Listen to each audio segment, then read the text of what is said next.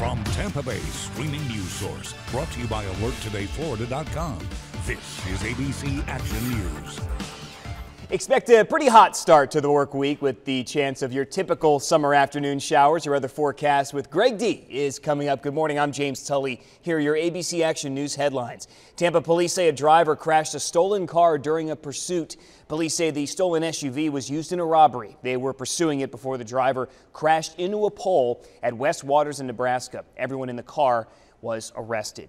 Authorities accuse an Oldsmar man of sexually assaulting a 10-year-old after inviting her and her mom over to his residence. Pinellas deputies say that Christopher Stuft touched the girl inappropriately while her mother was outside smoking. The girl told her mom right after it happened. They left the house and called deputies. A heads up, Pinellas County residents, if someone leaves this door hanger or flyer at your home, St. Pete police are warning it is a scam. The paper says you need to call Bank of America or another bank to give your account number, but police are calling it a paper version of the phishing email scam that many of us have received. Your bank will not leave a handwritten notice on your door ever, so don't call that number.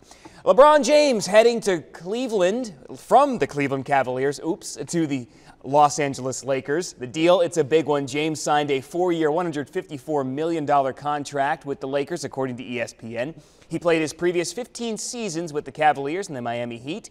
Nicknamed King James, the 33-year-old has been in the NBA All-Star game every year since 2005. He's won 4 MVPs and he's gone to 8 straight NBA Finals.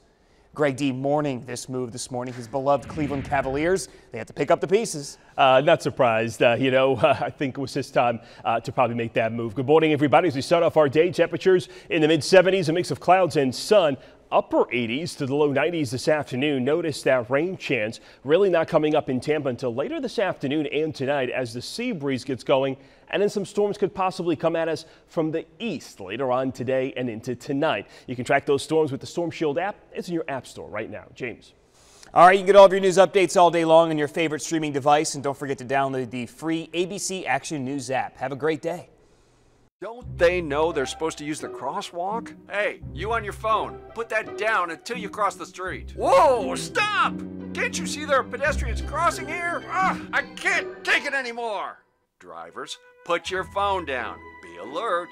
Watch for pedestrians, especially when approaching a crosswalk. Pedestrians, always use the crosswalk and push the button so I can help you cross safely. Alert today, alive tomorrow, because safety doesn't happen by accident.